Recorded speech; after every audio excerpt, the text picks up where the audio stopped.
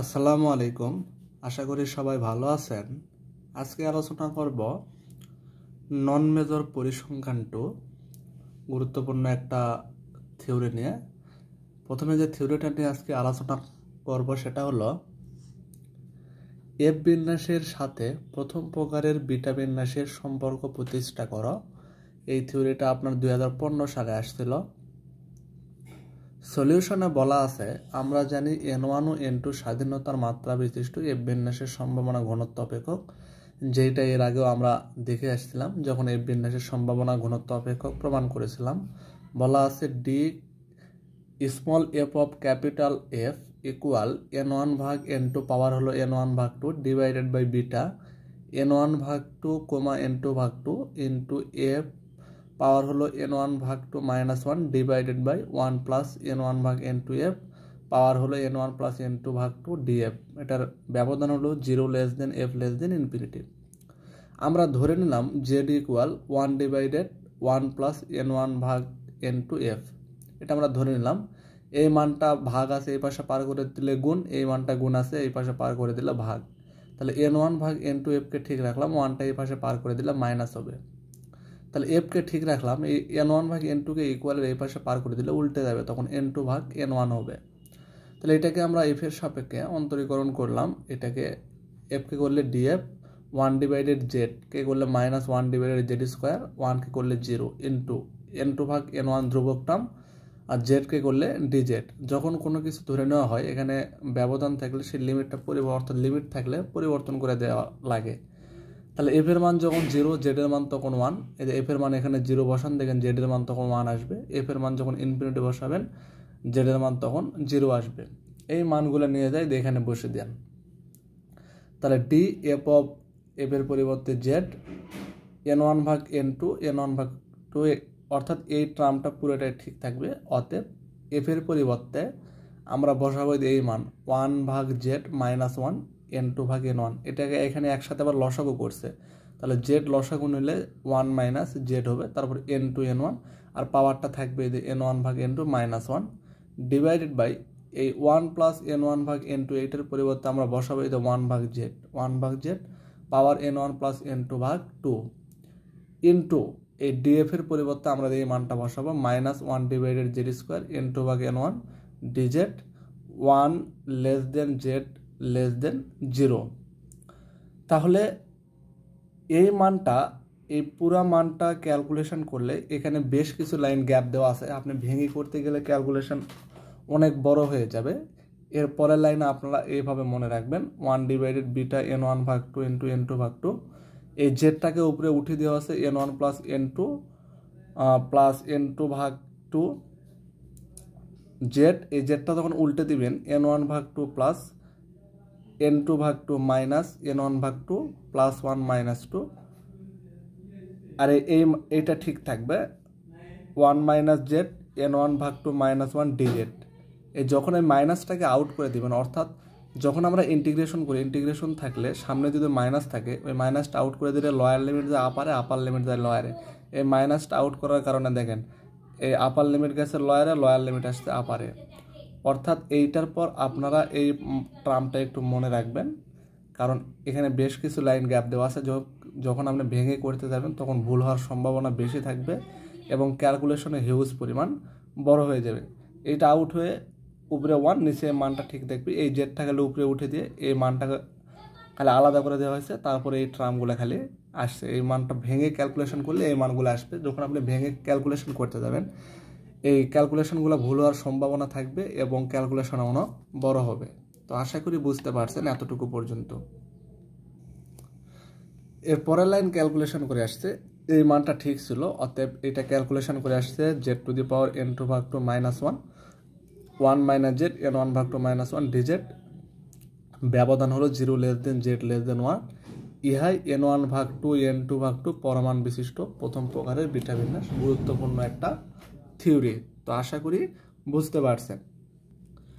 এবার আমরা আরেকটা গুরুত্বপূর্ণ থিওরি নিয়ে আলোচনা করব, টি বিন্যাস অধ্যায়ের। টি বিন্যাস উদ্ভাবন করো, খুবই গুরুত্বপূর্ণ একটা থিওরি। এটা 2017 সাল সহ আরও বেশ কিছু সালে আসছিল। এখানে বলা আছে মনে করি x1 x2 up to xn n আকারের স্বাধীন দৈব নমুনা যাহা পরিমিত সমগ্র হতে চয়ন করা হয়েছে, যার গড় হলো মিউ এবং ভেদাঙ্ক হলো সিগমা স্কোয়ার।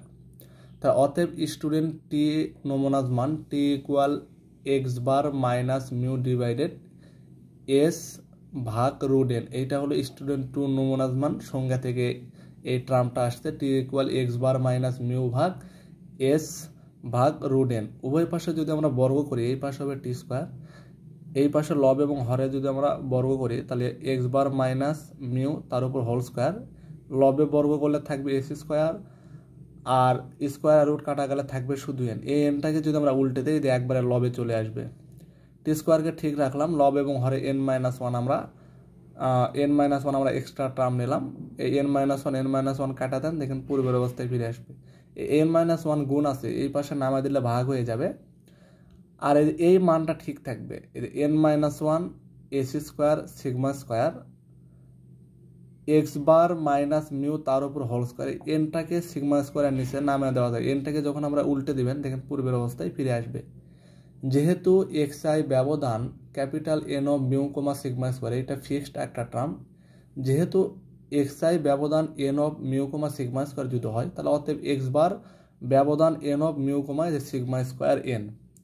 তাহলে এই টার্ম সমান অতএব এক্স বার মাইনাস মিউ তার উপর whole square divided sigma square ভাগ এন, এত ব্যবধান কাই স্কোয়ার, যার স্বাধীনতার মাত্রা হবে 1।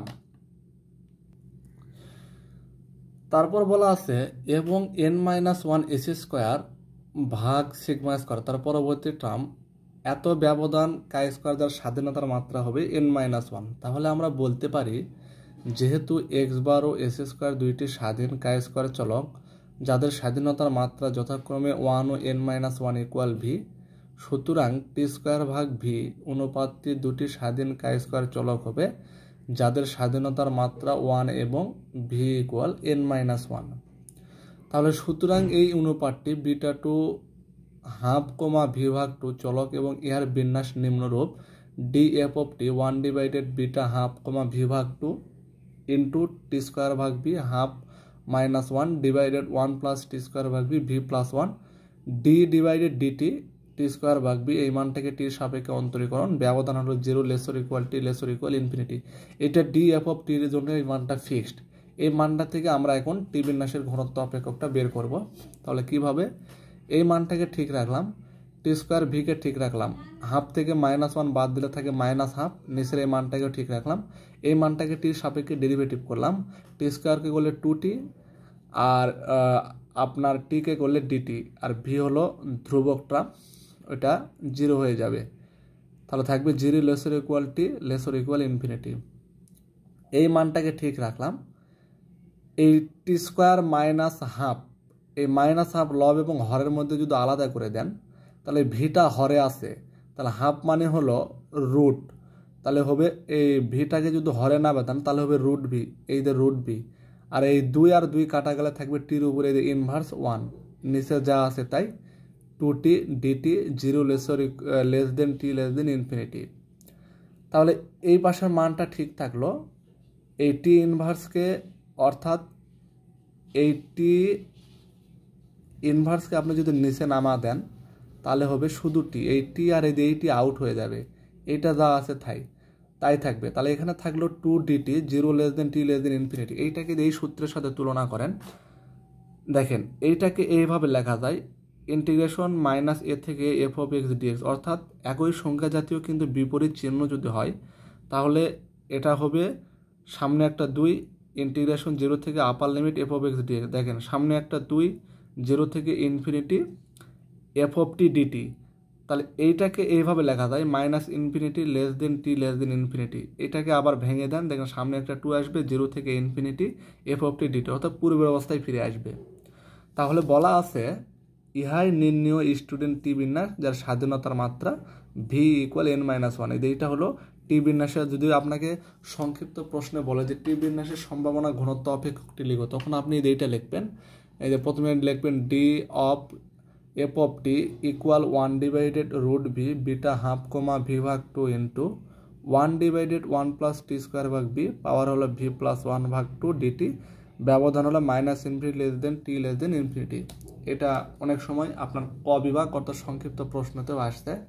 তো আশা করি বুঝতে পারছেন। নেক্সটে এই টি বিন্যাসের আরও গুরুত্বপূর্ণ থিওরি নিয়ে আলোচনা করবো ইনশাল্লাহ।